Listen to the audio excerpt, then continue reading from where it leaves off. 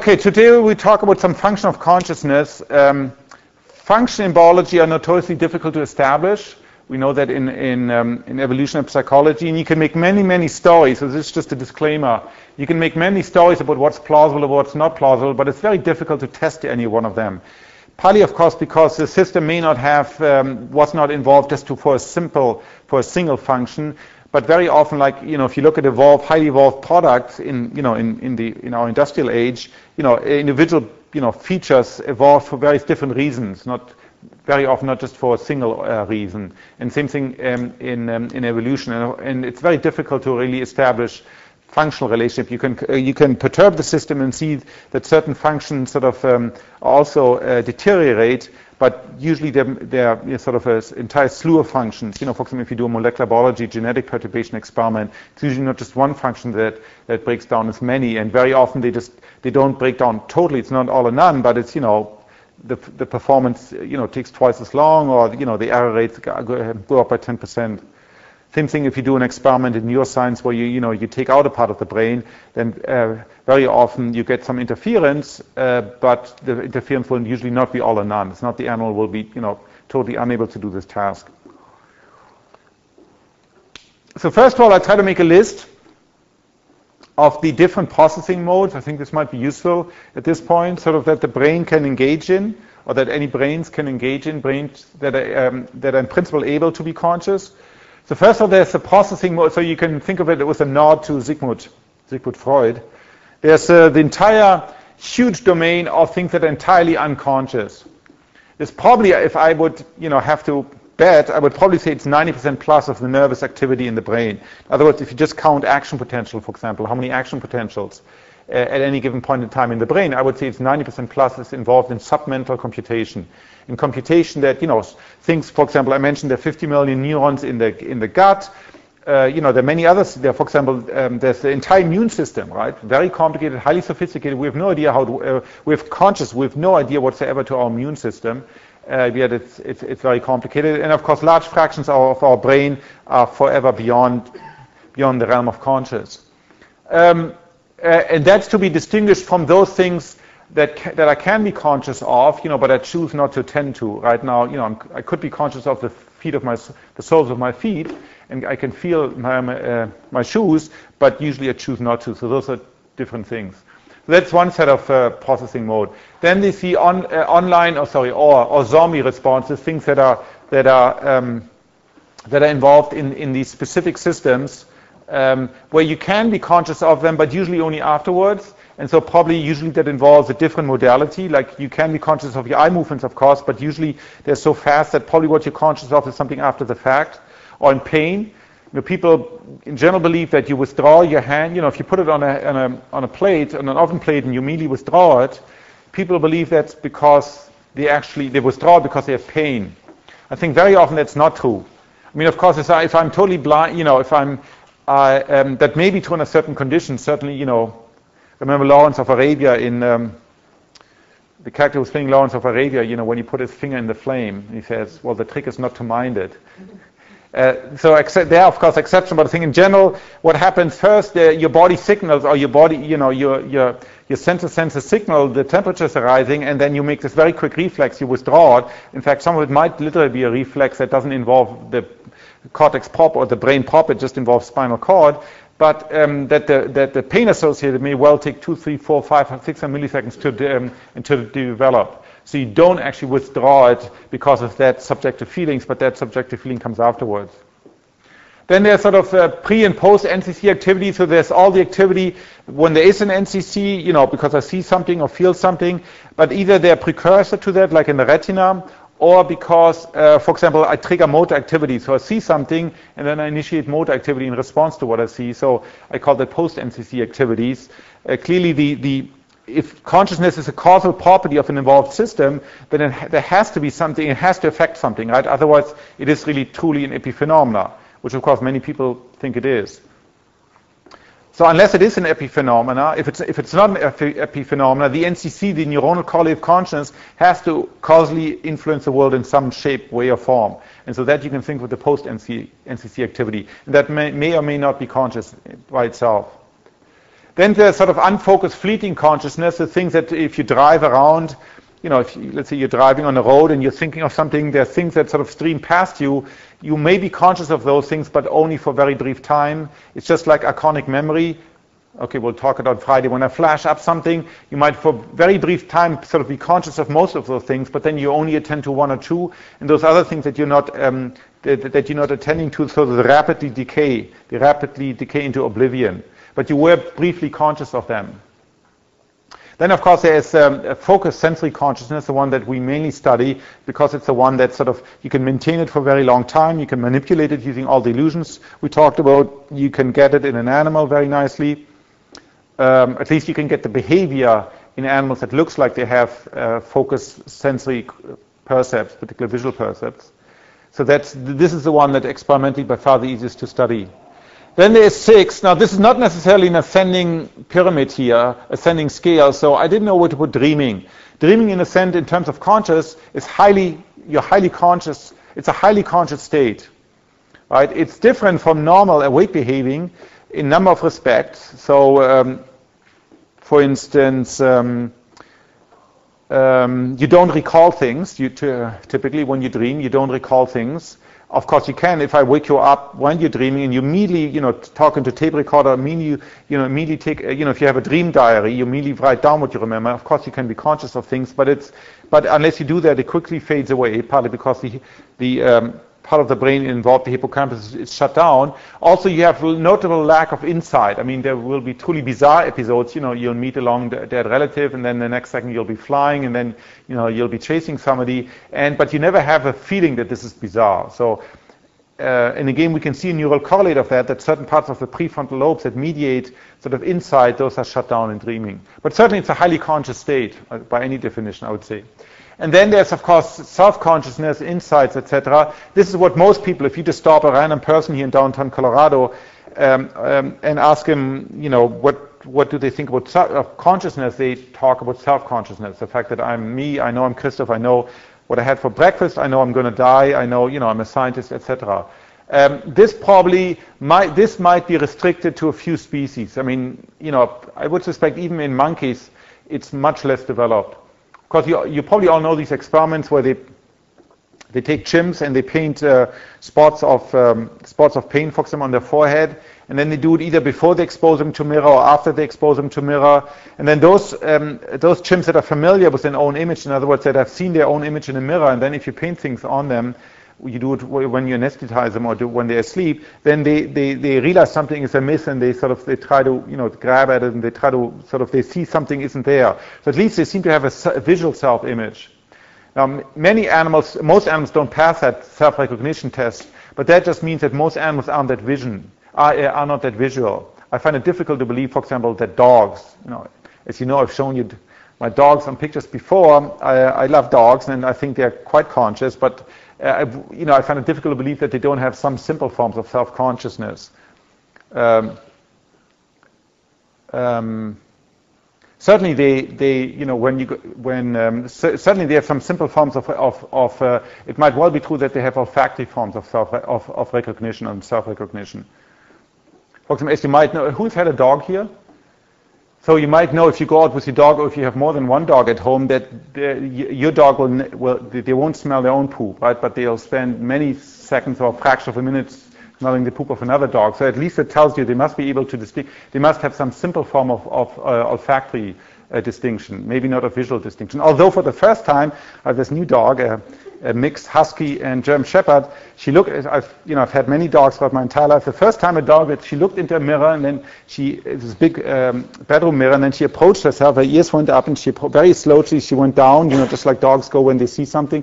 She stretched and really went down, and then she saw me in the mirror, and then she waited, wagged her tail. So she was actually beginning to interact. That's very rare. I mean, chimps do that. You can see chimps, so they play with their image, they play with their teeth, they really understand what's going on. Most other mammals don't. But so it might be possible even other animals have some simple form of self-consciousness, like olfactory, etc. But clearly, I think that's something that's intimately tied up, of course, to language, to semantic processing, etc. Which, some animals might have a simple form, but it's basically, to a first extent, it's probably just us, Homo sapiens. And so, of course, that makes it much more difficult to study experimentally. Although I've yet to see any evidence that this is in any way, shape, or form fundamentally different, for example, from this consciousness. I think these are all elaboration upon a common, a common mechanism that evolution came up a long time ago, and this just, here you're just applying it to yourself, right? Here you're not applying, here you're applying it to vision, or it's being applied to vision olfaction. Here it's being applied in a dreaming state, and here you're just applying it to yourself, and you do that, iteratively a number of times. Now, when it comes to the function of consciousness, there's sort of two camps, or three camps. There's one camp of the Mysterians who argue, like Colin McGinn, that if there is a function, we cannot understand it. He used the argument, I think, of it's cognitive close to us. Here's his analogy. It's a bit like saying, trying to explain to a person who was never sighted, who was born blind, trying to explain to a person like that what it means to see. Which is, we know this from colorblind people who are truly colorblind, the achromat that we mentioned, that are born without any cones. Because there's one well-known instance of a scientist who's a visual scientist in Oslo, I think, is Norwegian, and he's a visual psychophysicist, and he's written an account about this, and he says, yes, he can sort of rationalize about color, and he knows a lot intellectually about colors and cones and wavelength discrimination, all of that stuff he knows intellectually. He knows how to make certain choices when it comes to his clothing, just based from experience and from the way different cloths sort of reflect the light, and, his sisters, one of which is also achromat, he's gotten a lot of feedback, but he says fundamentally color to me doesn't mean anything. It's something very abstract. I don't know really what red is. And so here the argument is that we cannot imagine the function of consciousness is just beyond us. What chance does an ant have in understanding relativity? Now, of course, I don't have a lot of patience with this argument because it's of course defeatist by its very nature, right? What can I say? Defeatist. Some cultures, people were short for defeatism. So then there's epiphenomenalism. Now, of course, it might be true in the fullness of time that we don't understand, but I just don't understand how we can right now make a reasonable argument that we can never understand it. Then there is something called epiphenomenalism, right? Epiphenomena, phenomena, and then epi. And many people say this, and again, it's difficult right now to rule this out. So the idea says that ultimately consciousness by itself doesn't have any function. That it's an epiphenomena. It's a bit like the shadow of a tree, or the whistle. It's a very famous quote here. This is from Thomas Henry Huxley, the person, sort of the popularizer of Darwin. Some people call him Darwin's bulldog. He's written extensively about science at the end of the 19th century.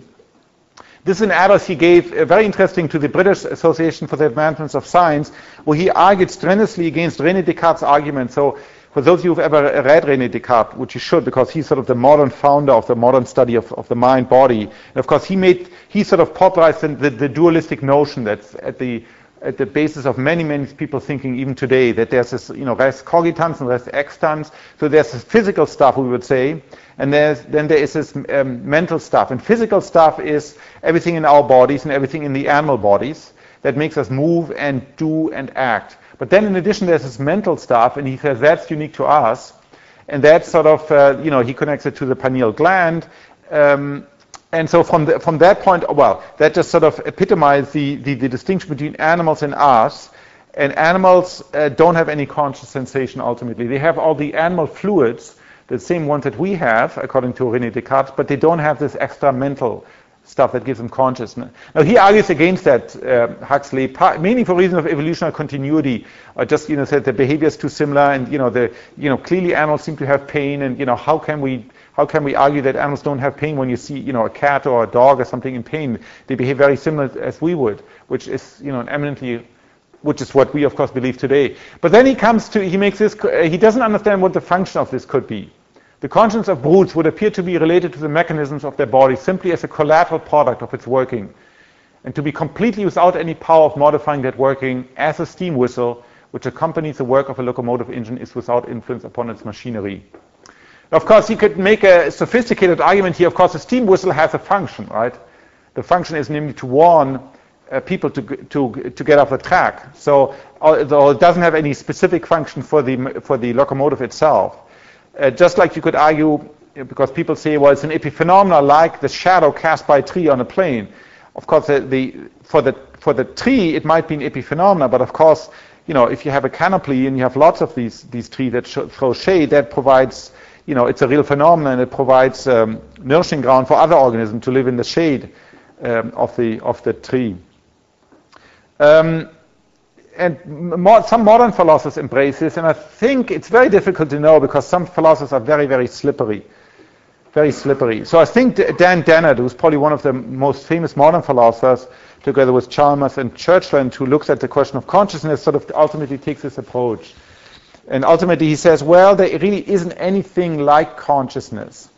He tells us interesting, he's very good at anecdotes and analogies, although I think he's too overly fond of them, because it's very difficult to pin them down. So he says, well, it's a little bit like when people talk about magic, magic shows, and people ask, well, but surely you don't mean real magic, like real magic, like, actually, making things sort of, physical, impossible things disappear. And people say, no, I don't mean real magic, I mean like stage magic, right? So he says, well, there, of course, we know, at least we think we know that real magic, real magic doesn't exist, but sort of stage magic exists and has to be explained. And so he says, well, this is the problem with consciousness, that to him there isn't anything special. That, of course, we have to explain that people claim they're conscious, and people claim they have these first-person states that are not accessible to third persons, right? I mean, that ultimately you can never access my brain. That's a claim. I'm not sure that's true, but that's a claim. You cannot access this mental state I have. So it's inaccessible to third person. He says that clearly has to be explained, that people claim that this is, but there really isn't anything else to be explained. That's sort of, as far as I had a long correspondence with him, and I'm going to meet him again next week to go over this very point again, to try to understand. But I think that's sort of the nature of the argument. And a number of people have made, many people have made it. So Dave Chalmers talks about it in Net Blogs most famously. So it's a little bit, you can think, I think of it partly as a sleight of hand tricks. And the trick goes in the following way. They say, well, let's think about consciousness, all the function of consciousness that people claim it has. Planning, as you'll see in a second, or access to memory, or that you can talk about your states to other people, so it's involved in, interspecies communication. And, whatever, working memory, you make a whole list of a function of consciousness, and you put them on one side. You can call that access consciousness, or that's the easy problem of consciousness. Namely, all those things where functions. Whenever there's a function, we can then look for a mechanism in search that mediates that function. And that might be practically difficult, but it's not difficult in any conceptual. Conception is easy. When there's a function, you can go look for mechanisms. But then what remains, so these philosophers claim, and this could be the sleight of hand, or it is a sleight of hand, they say, well, what remains are all the ineffable aspects of consciousness. The feeling of consciousness beyond the mere function. Beyond the function, let's say, the pain obviously has a function, the feeling of pain has a function to not make me put my hand on the hot stove, or to overextend my, there's some people who are born without pain receptors, and usually they don't survive very long. At least they used not to survive very long because they got burned and overextended. It's just not good for you not to have any pain. So, you remove all those functions, put them on one side, that's the easy problem, or access conscious, but then there still remains this ineffable thing, this bad aspect of quality, right? It just hurts to have a tooth pain. It's just bad in some deep sense. And so that doesn't have any function, because the aspect of bad that makes you want to run away and not eat anything, and so maybe protect the teeth from further infection, etc., that's all function, that's all in access or in the easy problem of consciousness. And so what remains is the hard problem of phenomenal consciousness. These are very similar notions by different philosophers. And that doesn't have any function, so it is claimed. And it exists, so at least people like Chalmers is very explicit about this, and also Net Blogs. He says the ineffable part clearly exists. It's not a problem for him. He very deeply believes that the first person point, we have to, in order to have a complete description of the universe, we have to incorporate a first person account in it. If we want to make a list of all the things in the universe, if we don't include feelings, then he argues, we'll have a limited view of the universe. And so to him there's no question that these exist, different from Dan Dennett. But he says they don't have any function, yet we still have to explain them. And so, of course, if they don't have any function, then you have the problem, if you're a biologist, you have to have the problem of how could they have evolved. If they truly don't have any function, how could they have evolved? Because, they're clearly very sophisticated.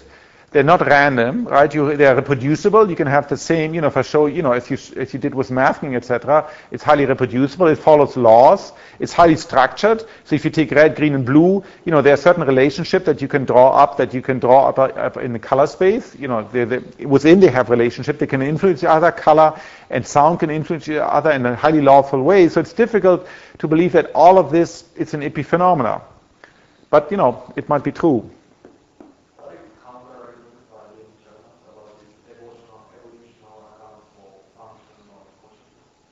What is his counter-argument? Yeah. I don't know. Does he have? Well, he really just has a functional view. He believes that you could have a zombie in a philosophical sense. So there's no functional. Yeah, I don't think. There's no causal efficacy through consciousness. Therefore, without that, you can't have any evolutionary. Yeah. So he doesn't think ultimately it has a function. So from him comes this zombie argument, right? I introduced the zombie last week. Right, the zombie is a creature like me. He claims he's conscious, but he's not conscious. It doesn't feel like anything to be the zombie. And he makes, so in his famous book, he argues that you can make that it's logically consistent with all the laws of the universe that a zombie could exist. He said, I know, in reality they don't exist. But he says, in principle they could exist. There's no law in the universe that said they can't exist. So therefore, consciousness does not follow from the physical laws of the universe. It's not supervenient. He used this complicated notion of supervenience. It's not logical supervenient from the laws of the universe, and so it's something extra. You need it to describe the universe, but it doesn't have any function. Now, that might be true in some way. I mean, people now go through this argument for volition. It's an ongoing discussion right now. The question of free will and volition, and can an act have no physical precedence? Now, of course, from a scientific point of view, we think that's impossible. Right? For every for every B, there has to be some A that's physical. That precedes B, at least in the macroscopic world. In the microscopic world, things might be more complicated. And so clearly, many people say, well, we have an illusion of free will, and this illusion itself might actually be functional advantageous. People call it the feeling of authorship. The fact that I believe that I'm the author of my action, the fact that I believe that I myself was responsible for lifting my arm, sort of makes me, in one sense, a more effective actor on the stage of the world. It makes me do things. It makes me be an optimist. It makes me believe in the doable things, that I can do things, that I can influence the world because I have this feeling of authorship. That's the argument of people like Wegener, and I think in the new book by Dan Dennett, that's sort of the argument. But that ultimately this feeling is illusionary. So it might be with consciousness. I don't know. I personally, as biologist, I find it very implausible. But the world, the night is large and full of wonders. We don't know. So that's one tack to the problem, epiphenomenalism. And of course, it's difficult to really prove this ever. That's the trouble. It's difficult to prove this. Because or to disprove it for that matter. So that's why it's another reason why I'm not terribly interested in it. Because, every time I say, well, here we've discovered a function, well, that's not really consciousness. That's the easy problem, or that's access consciousness. So, in that sense, it can never be, it's one of these logical possibilities, almost like, solipsism, that states, the only person out there is me. There isn't really any other subject. The world, there's one subject, that means everything else is an object. Again, it's, we can all agree this is logically possible, but it's, rather implausible that I should be the only person endowed with this. I was going to say, using zombies, in Chalmers' zombie view, and it's physically identical. It's not simply that they have the same function. Oh, yeah. The person who would look like me have... Adam. I don't know how to do science with that. So, you can challenge the epiphenomenalists, but they can sort of still retreat. You can say, well, so I claim that there will not be a person, at least on this planet, who knows, I'm not saying that evolution couldn't have come up with organisms that are very complicated, that can do all sorts of things without consciousness. I'm not saying that because I don't know that. All I'm saying that on this planet, evolution took this particular pathway that evolved creature with consciousness, and that if you interfere with any aspects of the functional aspects of consciousness, you will always get a loss in associated subjective feelings. In other words, you're not going to get, for example, a perfect blind-sided patient. Remember blindside. Blindside, you have a patient who claims that they don't see, yet they can still do simple visual motor behaviors. They have still some residual abilities, like they can point at a light source, they can say it moves to the left or it moves to the right, although they claim that they don't have any visual perception. So now that's only for very simple stimuli, like for a single stimuli that moves, that isn't too dark or that doesn't move too slow. So I would be much more impressed with this argument if you could show me a patient that has normal vision, basically, but that claims, and that person claims that she's not conscious. Of course, that's again not as easy, because you have to make sure the person isn't just a liar, or a philosopher that for some reason, and I'm not joking here, I think some philosophers are just ridiculous when in their total denial that they have. I've had this discussion with some they claim they're just not conscious. Says, no, I don't know what you mean, I'm not conscious. I don't know what, I find it sort of, how can I argue with this guy?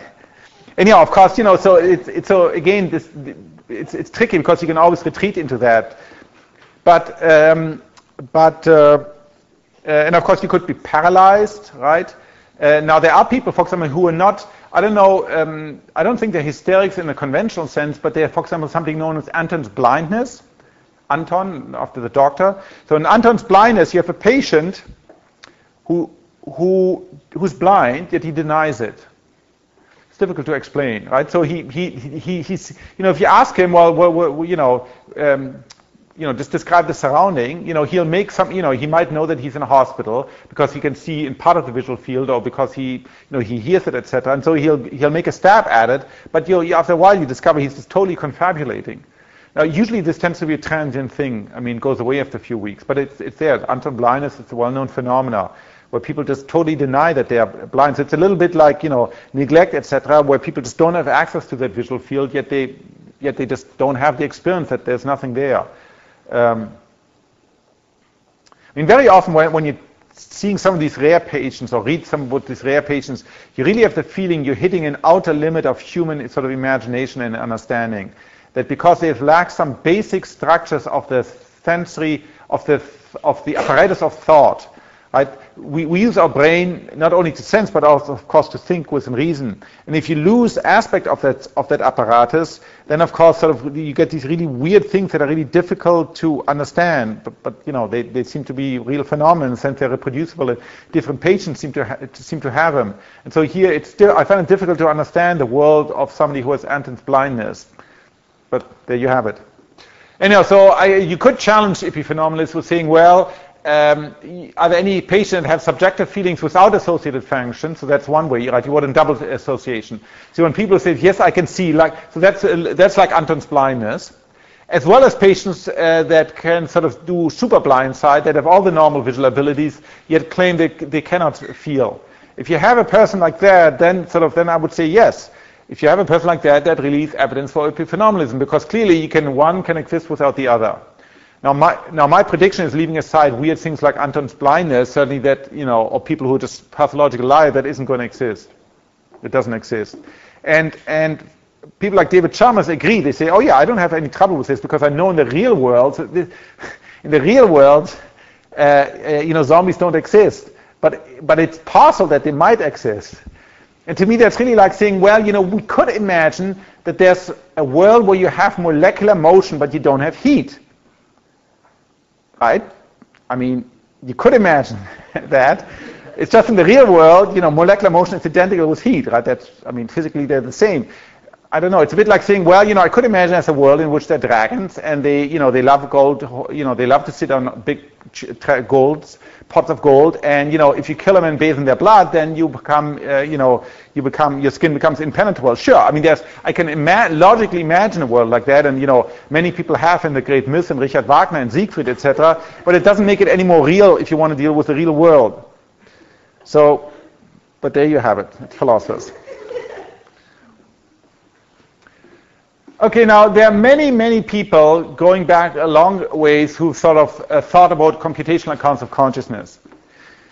And in fact, I was struck 2 days ago. I visited the beast in its lair. I went up to Microsoft. Actually, I spent a day at Microsoft Research Labs. I showed them my tattoo, and I talked to them about consciousness. And what was rather interesting, so they have this lab of 350 people up there. They do, for the most part, sort of AI and what you would expect, computer science. But they also have people who think actually, who think about some of these issues, and there's sort of some interesting thoughts about reasoning and meta-reasoning in computers, and to what extent meta-reasoning is equivalent to something like consciousness.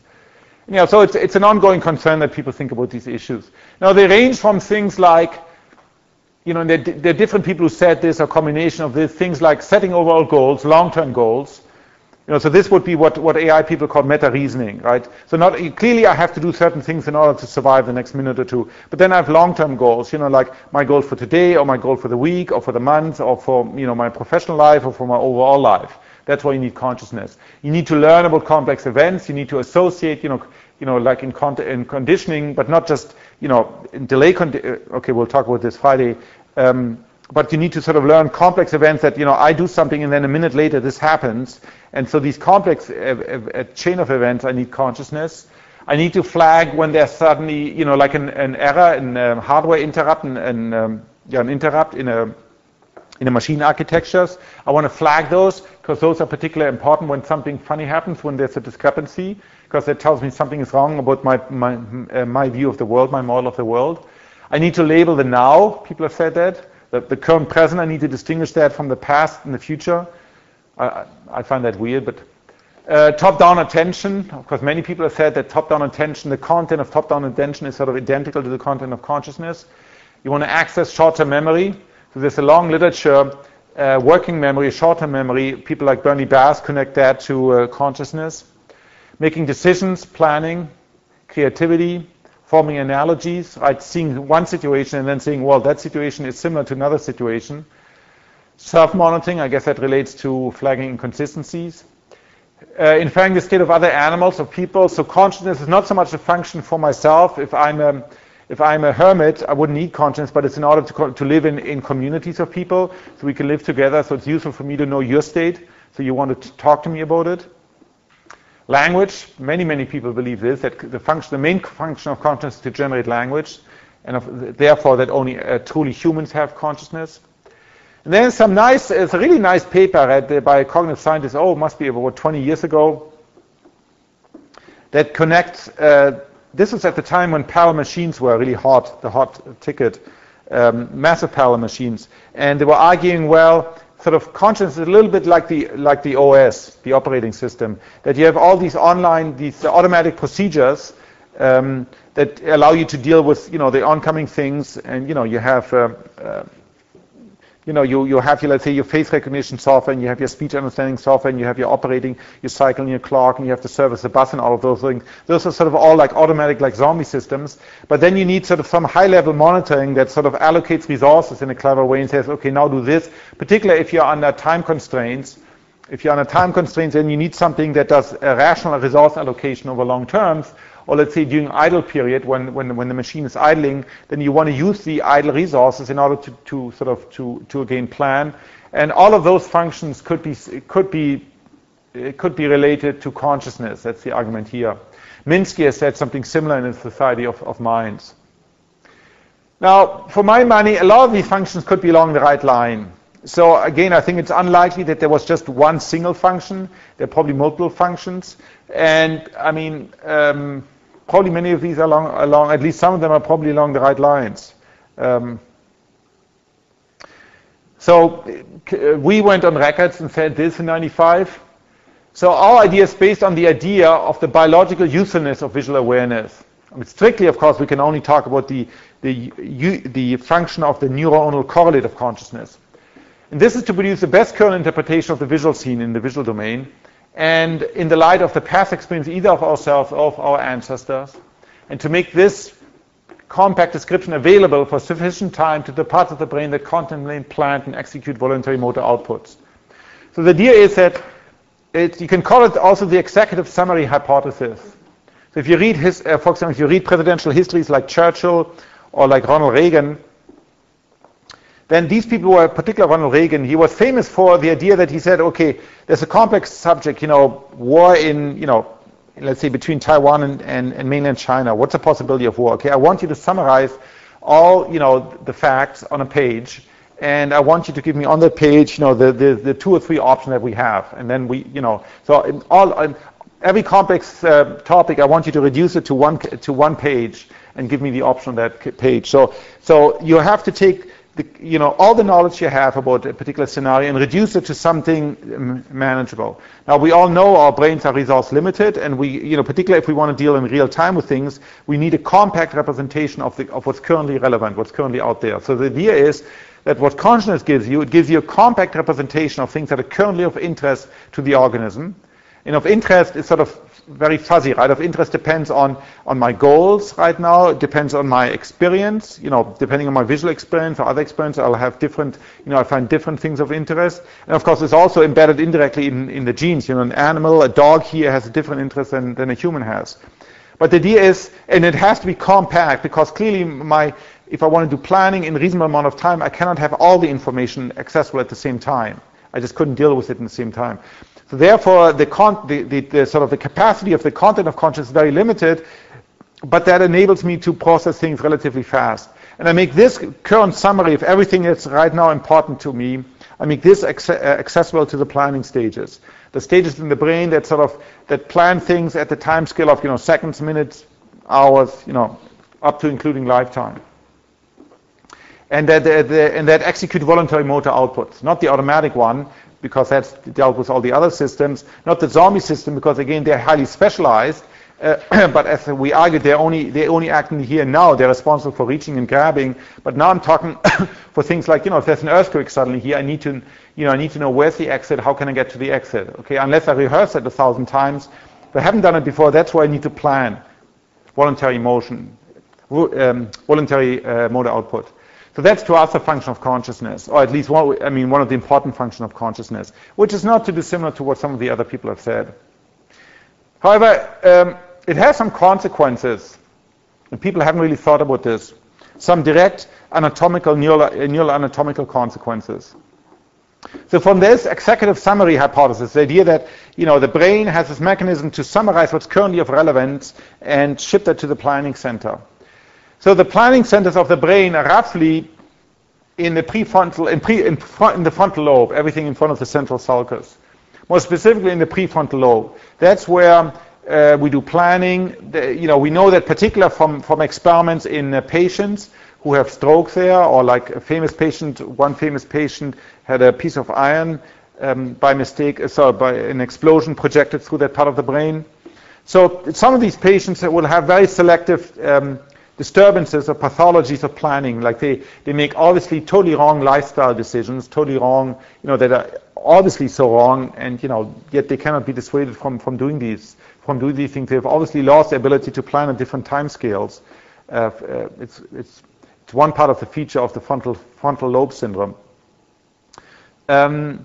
And so therefore we surmise, well, if that's a function of consciousness, then of course, if you look for its correlate, then you have to look for neurons in the visual domain that summarize the visual information. So they're probably reasonable high-level neurons that summarize the visual information and that ship it off to the planning centers of the brain.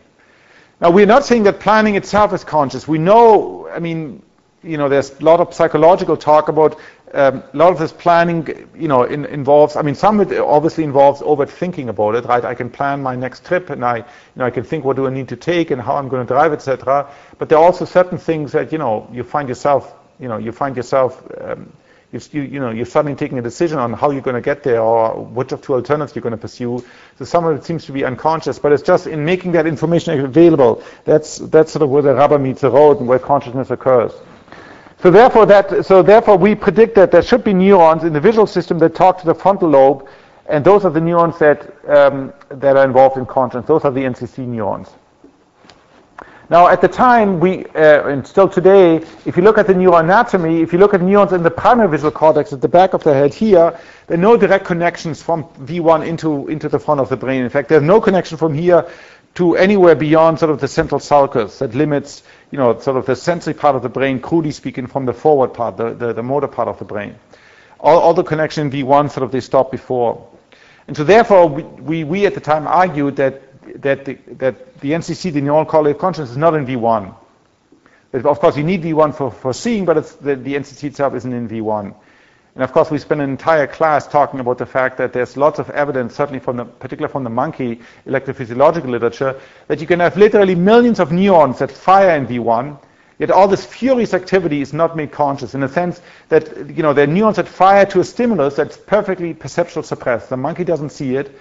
If you do the same experiment, you don't see it, yet neurons in V1 fire like crazy. So that strongly supports the idea that, yes, whatever V1 does, it does not give rise directly to consciousness. Of course, it could be for many reasons, but it's certainly compatible with this hypothesis.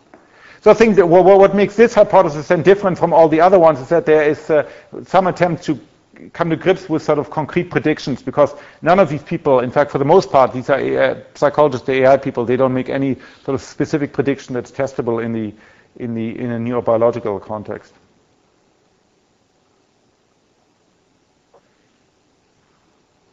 I mean, we talked already about this. I'm not sure if I need to repeat this. That this contrast with all the other things that we can do without consciousness, particularly all these highly trained sensory motor agents, these zombie agents. We talked about. I think I gave you this quote already, right? Zen and the Art of Archery. This beautiful quote that really fits the bill perfectly. Did I show this already? I think I did, right? Yeah. So. This one, did I show this from Neuromancer? It's also nice. It's not quite as classy. It's one of my favorite science fiction books, so that's why I cited it. Anyhow, so that we have these wonderful systems that complement consciousness, these zombie agents. They allow us to move gracefully, effortlessly, very quickly, very rapidly, particularly if we train. Move through the world, drive through the world, dance through the world, climb through the world, whatever you choose to do. If you do it at an expert level, you do it effortlessly, like walking or biking. Most of us will do that, or swimming, or any of these other more simple. Or playing, if you play a violin, right? If you can do it so fast, you can do it so effortlessly that if you think about, clearly you don't have time to think about it. Yet, if you train enough, you do it perfectly. You have sort of this muscle memory. Probably at the time when you acquired this, you needed to be highly conscious of it in order to learn it. But that once you have learned it, you've sort of handed it off to a different system, a zombie system, maybe just a feed-forward system, and that performs it without associated conscious percept. And so you really have the idea that you have these two complementary systems. You have this whole collection of online zombie agents that can do simple things, but they can do it effortlessly and fast. They can deal, with sensory input and give rise to complex motor output, yet they are relatively stereotypical. The advantages are very fast. And that's complemented by a system that's much slower, because consciousness takes, a few hundred milliseconds or if not longer to rise, but it's much, much more flexible. I mean, all the things that humans can do, you can do because of functions associated with consciousness. Now, of course, this raises the question, well, if these zombies are so good, why do you need this other system? Why do you need consciousness? Now, in principle, you may not need it. In other words, as I expressed before, it might well be possible that there are, for example, among the thousands of strains of laboratory mice that are out there in the industry or in scientific labs, there might already be some that are zombies. In other words, there might be some alleles that have been knocked out. It's some alleles that where some gene is knocked out, or transcription factor that controls other genes is knocked out, so that you don't have consciousness. Yet in a lab environment where it's not survival of the fittest anymore, these mice may perfectly well survive. The claim is in the real world you couldn't survive because the brain would be far too big. And again, it's an evolutionary argument for whatever it's worth, that, if you wanted to have all zombies, if my entire brain would be zombie system to deal with all possible scenarios, all possible inputs and outputs combination, I would need a brain far, far bigger than my own. And so it was sort of cheaper from an evolutionary point of view to have these two systems complement each other. A specialized, rapid system, a whole set of specialized, sort of specialists, if you want, a whole set of fast specialists supplemented by a more general consciousness system.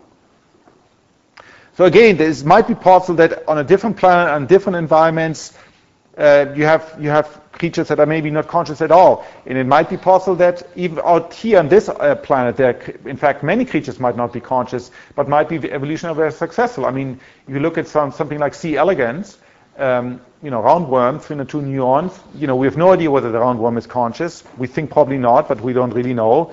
A fly, a fruit fly with 30,000 neurons, or Musca domestica with 300,000 neurons, they're fairly complicated, and they have some non-stereotypical behavior. And right now we just don't know whether they're conscious because we don't know how to test that. It's just a thought. Right now we just don't know. I mean, most people assume, of course, they're not conscious. Mystics, of course, assume that they're conscious, but we just don't know. Yes, and with that, I leave you.